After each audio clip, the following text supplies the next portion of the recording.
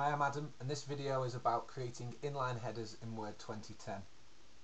This can be really useful for, say, IEEE formatted documents, which dictates the sub-header level 3 has to be in line with the paragraph. So in this example you can see I've just constructed a little paragraph called Internet Play.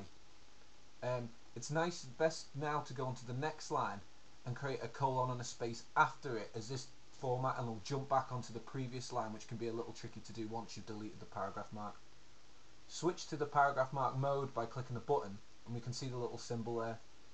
It's easiest to select it by holding shift and clicking right than selecting over the paragraph mark, because that can be tricky. Click on the font, then click hidden,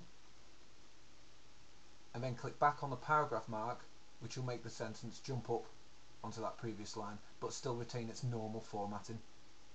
I can prove this works by creating a table of contents in the document, which should highlight the Internet Play as a subheader but not the following text,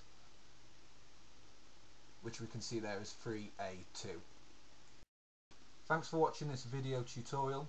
Any questions, email me. My address is adam@bonner.co, or you can find me on Twitter. My handle is @bonuk.